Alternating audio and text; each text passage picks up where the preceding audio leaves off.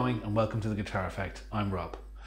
In this episode we're going to be taking our second look in our series about the Line 6 HX effects. Specifically this evening, going to be taking a look at how it can be used to switch between amplifiers and also to augment those amplifiers with different effects, but mainly just as an amp switching device. It's very powerful in that respect. But before we do, I would ask you to please like and subscribe so you can be kept up to date with everything we're doing here at The Guitar Effect. Hit the bell notification as well so you'll actually get notified. Okay, so first of all I want to talk about something. This is going to be a short video, and also there's not going to be a whole lot of playing because unfortunately I broke my finger on Saturday morning. So whatever, 4 days ago, 4 days ago, I fell down the stairs in my house and unfortunately bent my finger into a position that a finger should never really be in. So this is going to be quite a short video tonight, and there's going to be not much playing, but I wanted to try and get something out for you guys. So we're going to have a look at the HX effects and the two amplifier heads that I use, and how I'm setting up the beginning of my recording patches with the HX effects to be able to allow me to have the most variety of sound available for any particular track I may decide to take at any one time, all with either the editor on which I'll be showing on screen, or else even when that's set up, just hitting buttons with my feet. So first of all, I suppose we'll go into a diagram, and I'll show you how this setup is set up because it's pretty complex. And after that, we'll go into some sounds. So yeah, so let's have a look at the diagram about how I'm using the HX effects as an amp switcher. Okay, so what we're effectively trying to do here with this diagram is to show you the necessary wiring connections, and it requires a diagram because it's really complicated, to allow you to plug two amplifiers into the two amplifiers out of, I should say, the HX effects, and also to allow you to take a direct out separate to that into your recording interface so that you can reamp it, well, recab it in this case after the fact, although you could entirely reamp it as well, but that's not the way I'm running it. So what I'm going to do is show you how to plug your guitar in, how to route one amplifier's effects loop, how to plug a second amplifier in, and then how to run a second output from one of those chains that only takes the preamp and plug it into your interface. So obviously for this you're going to need the Helix, or the HX effects, excuse me. You're going to need your guitar, you're going to need two amplifiers, both, well, one has to have an effects loop, one doesn't. And then you're going to need an interface if you want to record all three simultaneously that has three inputs that you can run simultaneously. So, okay. So here's it's all very clearly laid out, although there's a lot of connections. If you want to download the diagram and spend more time with it, if there's something you want to try, the diagram is easy enough to understand, and it's available in the description of the video. Okay, so here are the things to do. I'm going to look off camera now because I'm looking at the description to see what I'm talking about. So the first thing you do is you plug your guitar into the left mono input of the HX effects. That's pretty straightforward. Now the next thing you want to do is you want to connect the use effects loop 1 on the HX effects to connect, in my case, my first amp's effects loop. Sorry, use the effects loop to connect my first amp's preamp. So how I do that is I take the send from effects loop 1 with the first purple cable, which is number 2, and plug the HX send into the laney input. So HX send 1 into the laney input. And then the next thing I do is I take a second purple cable. They're not actually purple, but for the purposes of the diagram, I take the second cable and plug it from the effects return of the, excuse me, got a bit of a frog in my throat, from the effects return into the laney effects send. So that takes a preamp, which is in between the input and the effects end, and routes it into an effects loop on the HX effects, which is effectively like taking a preamp or a distortion pedal and putting it into the effects loop. The next thing you do then is you take the left or mono output and plug it into the effects return, which then plugs the output into the power amp of the amplifier. And then the next thing that you do is you take, very simply, the right output and plug it directly into the input of your second amplifier. And this is doing exactly the way I want to do it. I'm going to show you the connections in this part, and then as you go on to the next part of the video where I demonstrate, you'll see why I choose to wire things the way I do, like why there's an effects loop in use in one amp and not in the other. So yeah, second green connection is the right output directly into the input of the cock, or in my case, and in your case, whatever second amplifier you choose to use.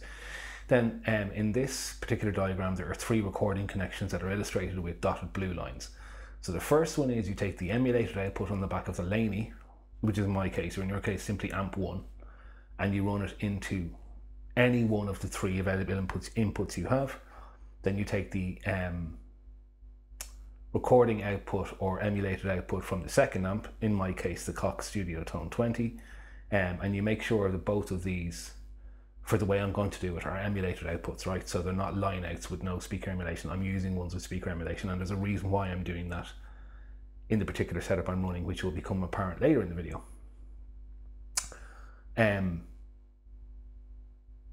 Yes, sorry, you take the emulated output from the second amplifier and run it into another input, any input on your DAW, or on your recording interface, excuse me.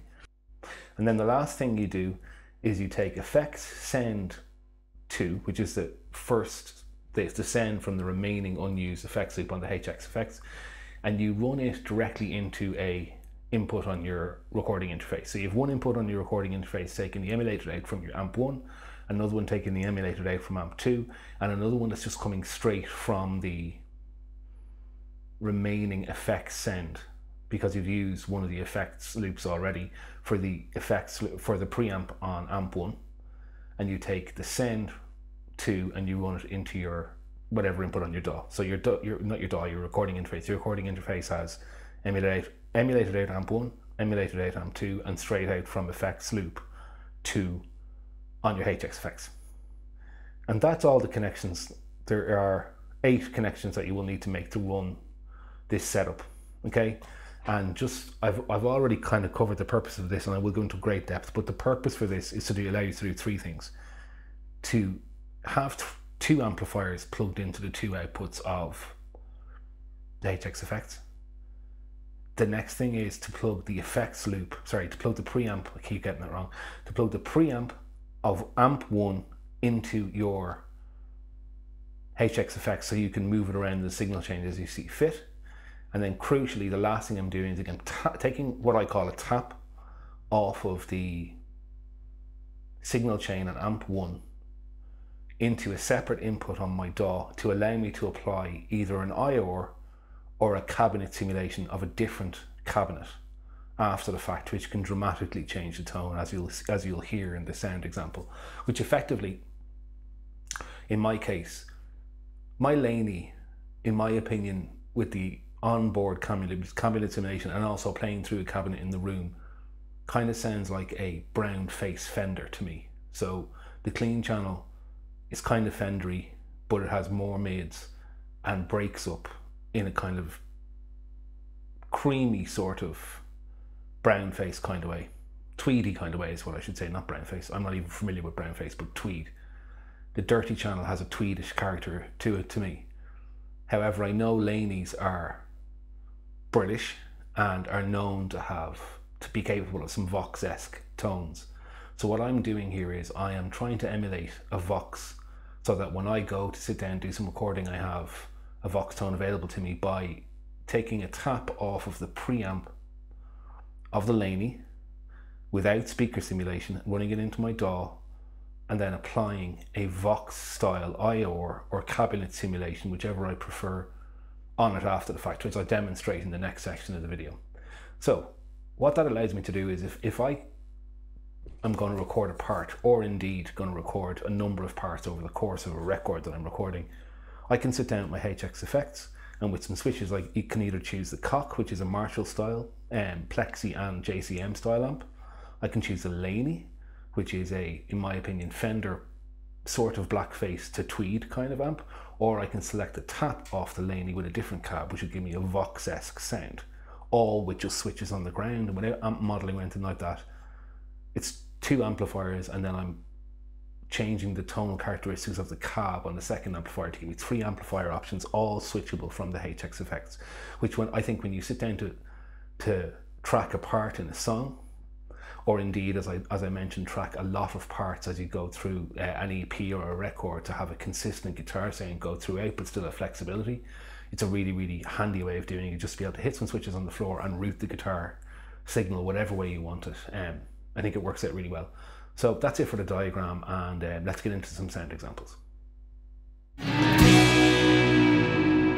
Okay, for the purposes of demoing this setup this evening, I'm going to be playing my brand new parts caster that I built. I'll do another video about this because it's turned out to be a really, really great guitar and I'm really enjoying it. And basically it's a mahogany bodied Telecaster with a Squier Classic Vibe neck, a P90 in the neck, and a DiMarzio Chopper T in the bridge, with a standard wiring of volume and tone, 3-way selector, and brass saddles. So I've been doing a video on this, but I've been really enjoying it lately, and the middle position's out of phase. So that is the back pickup, this is the neck pickup, the tone's on full, and this is the middle setting, kind of quacky. Again, apologies for my playing this evening, folks. I've only really got these two, index and middle finger, so what I can play is quite limited. So, as we may have mentioned already, what I'm here to talk to you about is specifically the HX effects and how it can route your guitar to different amplifier situations. So, as you would have seen the diagram, I have the Cox Studio Tone 20 head and the Laney L5 Studio head, both simultaneously running their emulated outputs into the back of my interface. But then I've also taken a effects send from the Laney side of the signal chain and taken it direct into the interface on a different channel in Logic, and then I've applied a amplitude cabinet simulation to it, and that cabinet simulation is specifically a Vox Alnico Blue style cabinet simulation. Okay, so they're the three feeds I have running in. So just to show you what all those different things do, okay, here is the Laney using the onboard cabinet simulation, which is supposed to kind of sound a bit Fendery, I think. So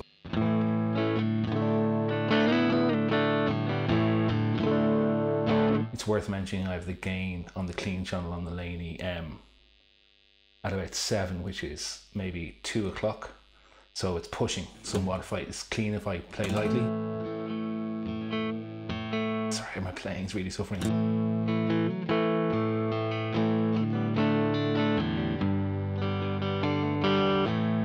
But if I dig in, okay, so that is the Laney sound, and back pickup on the Laney sound.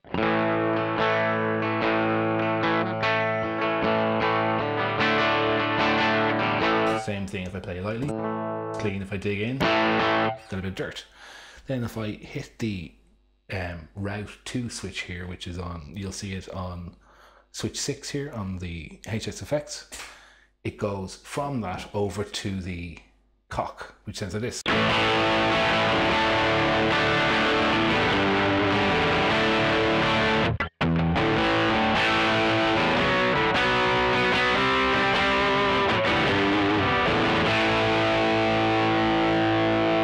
So if I'm sitting down to record a part on a track, or even more so if I'm sitting down to record all the guitar parts on a project, therefore there straight away I have a clean sound and a distorted sound from 2 different amplifiers that I can tweak to be whatever way I want, and that will give me a consistent sound throughout the course of that project, which is how I like to do things. I like to take things one project at a time and see how I want the guitar in that project to sound when I'm recording something. I don't like having endless options. I like to pick something that is in effect the sound of that record and stick to it. So in this case, I could say, well, okay, the Laney is going to be my clean or off clean sound. So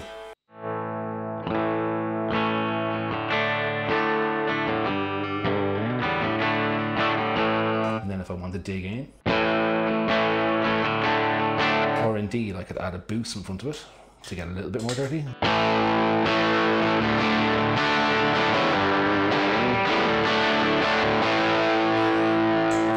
And then simultaneously I could go, okay, so they will work for the cleaner sounds on the record, and then for when I'm doing heavy stuff, I'm going to use the clock.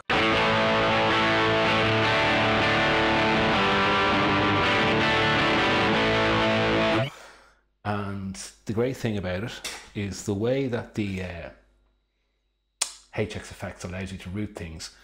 Those two options are permanently wired into the back of my interface, set up in my studio and controllable and selectable from the HX effects, which is amazing. Okay, so then the other thing I can do is say I'm on that laney sound. I'm going to try and make it sound a little bit more like a Vox. Now, maybe I haven't spent enough time with this particular sound and levels and stuff and input and output gain and stuff like that to make it work, but I'm just showing you in principle that it could work. So I can switch on a send, which is taking the signal and routing it to a different output before it goes to the laney's output section. So what's happening here is the preamp of the laney is in use, but then I'm taking a send into a different input on my interface that's on a different channel on my DAW, where I have applied a different speaker cabinet simulation sound like this.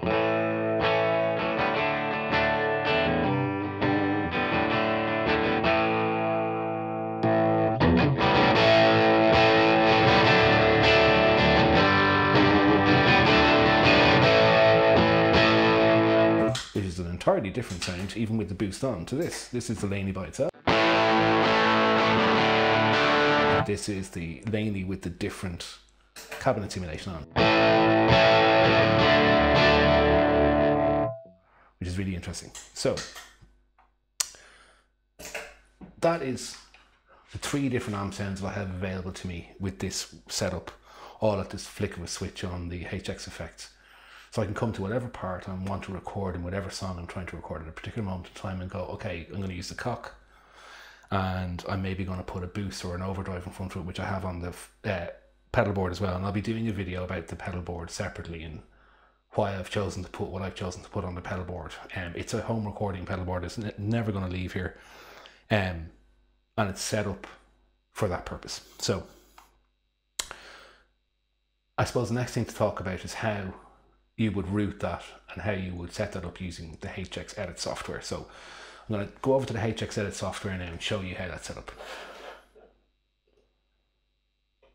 Okay, so here we are in the HX Edit software, and it's going to go over to the Edit panel. We'll talk about the foot switch assign after I've gone through everything. So here is the signal chain, okay? My keyboard's disconnected itself. So I have the input, in this case the left input, and then I have a looper here, which I'll speak about in a minute. And then after the looper, it has this split, and one side goes off on a chain by itself, which is the goes off on a chain by itself and only has this delay in it. And this here is the cock side. Okay, so this is the heavy Marshallish JCM 800 sounding side, and I would only ever want maybe a little bit of a transistor tape kind of delay. So if I go in here, I have a transistor tape delay on, and if I turn that on, sorry, over to the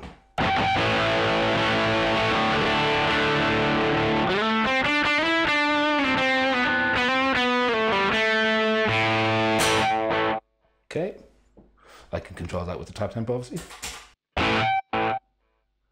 If I had it selected as a tap tempo, which is very easy to do, you just click this, it's on quarter notes. Okay, so that's the only effect I have on the cock side because it's a heavy sound and I would never really want effects on a heavy sound. So then if I go back here, you can see on the other side there's a few blocks in place, right? So again, we're going to the looper, and then if we stay on the top, this is the laney signal chain. So the first thing that happens here is you have this effects loop, and as I'll have illustrated in the diagram that you will have seen before this is where the laney's preamp is inserted into the signal chain. I'll have shown the wiring. I've had to do that in the diagram beforehand. So this is send return, brings the laney's preamp into play here. And then after that, we have a delay and a reverb. Obviously you can put whatever you want in there. And then we have this send.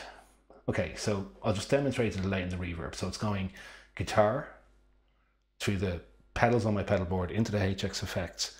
And then it's going through the preamp of the laney. and then there is a delay and reverb effect on the Laney. So switch back over to Laney side, and I turn on delay.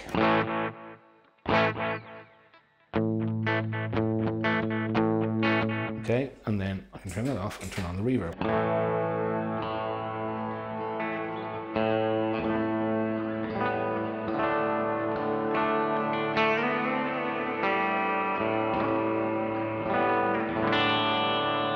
Apologies for my playing. It's really difficult with this splint on. So you can hear then that the reverb and delay are, and just to show you that that reverb and delay don't work on the Marshall side. So if I switch over to the Marshall side and wind my volume down, just to show you how on the Marshall side, and I turn on the Elephant Man, nothing. Searchlights, nothing. They're only on the Laney side of the signal chain. Okay, so back over to the Laney. And then, as you can see here, we have the extra send. So if I click on this, you can see then if I turn it on, the controls of the sender, you have a send level and then a dry through. And this is really important if you want to do this. If you want, and this, as I said, is switching between the onboard output section on the Laney and its onboard cabinet simulation. If you want to switch between that and then another cabinet simulation option after the fact, then you set up the send and you kill the dry through, because the dry through, excuse me, takes a signal and sends it out of the extra output, but also sends a signal continuously to the output that send signal chain is going to. So I'll explain what I mean. If I have send on right now, it's going to that Vox style cabinet emulation, okay? Now what I'm going to do is I'm going to take a modulation block here. I'm going to assign a tremolo to it, just to show you what I mean. Okay, and I'm going to, because you can see that doesn't work, but if I turn off, so when I have the send turned off, the signal is going along here, not going to the send and going to that tremolo pedal and out of the left output. Okay? Now, if I turn this on,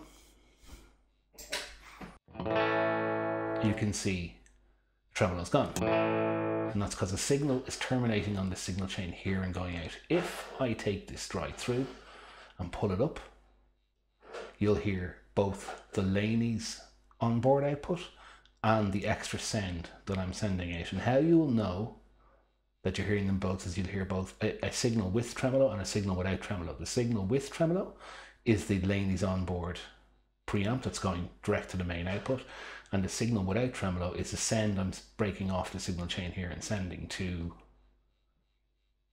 the extra channel in Logic with the Vox simulation. So here it is. You can hear that tremolo is present, but also the regular sound is present. If I dial back the dry through, no tremolo, but if I switch the send off, tremolo. Okay, now that is the beginning of explaining how you can do wet dry with the HX effects, but I'll make a whole other video about that. So I'm going to get rid of this tremolo. So that is in effect the way that the signal routing is working and allowing me to select these three different amp tones with foot switches on the floor. And then the other thing I want to show you is how you set up those controllers. So this is really simple. So the other thing I have here is I have this one switch looper on the end of the board. And the reason I have that there is really useful is for taking a part that I'm going to record, auditioning it, so just looping it once or something of that nature, something that sounds like it, or you know, a short iteration of it, and looping it, and then I can go fiddle with the EQ or gain structures on any of the amps that I'm going to record it with to effectively audition the sound before the fact. It's really useful. So if I'm playing a part that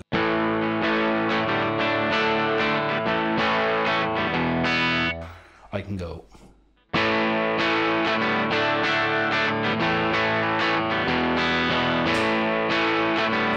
right,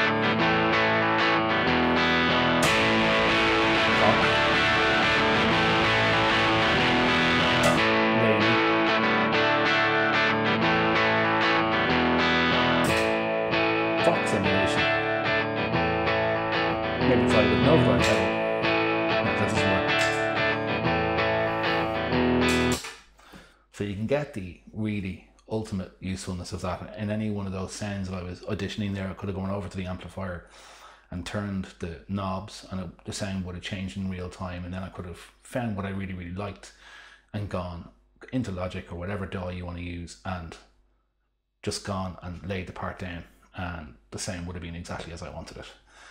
Really useful feature that, and definitely a useful addition for this particular type of, I mean, what you're probably talking about here is like global rhythm tones that you're going to use for the duration of an EP or a record or something like that.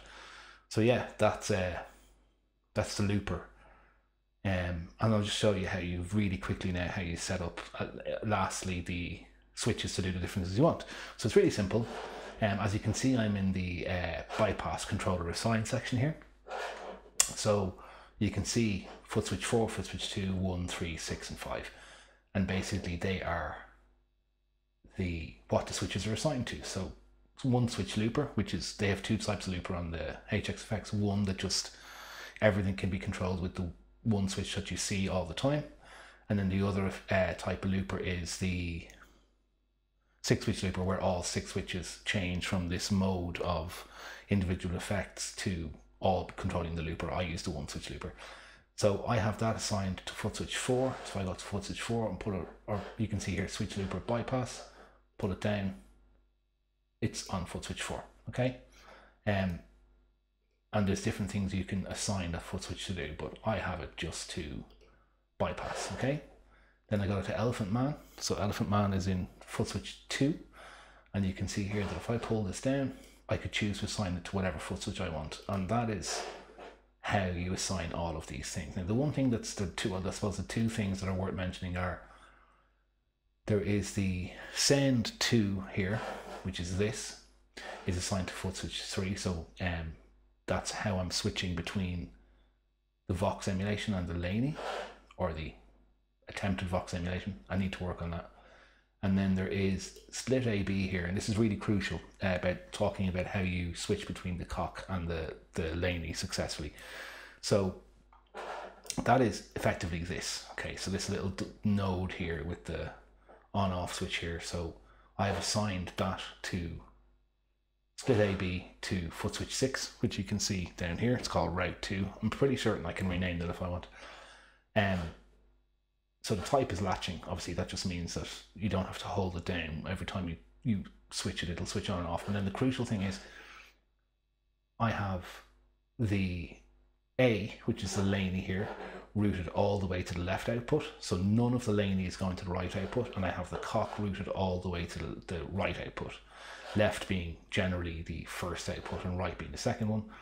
And that means that when I switch that switch, it switches between these two outputs. Really simple. And then the switch LED obviously just controls what color the switch will be. You'll see on the camera there the switch changing color. I like to leave it at the white for the switch between the two channels, so I differentiate from the effects. And that is how you set up the signal path and how you set up the switching. Okay, so there you go. As you can see, it's a pretty versatile piece of kit, this HXFX, in even putting the effects aside, and how we can just use it to switch between amplifiers and also route different parts of your amplifier, being the preamp, through different outputs to be able to use those outputs for different purposes. This is a first in the recording section of how I use the HXFX and what my intentions for it are.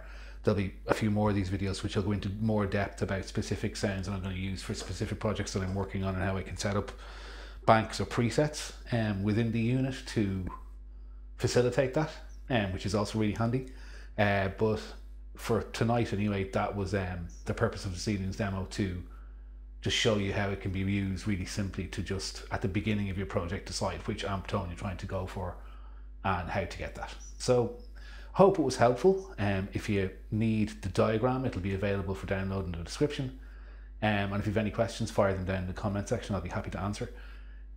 So please like and subscribe. And I guess I'll see you in the next video soon. Thanks very much.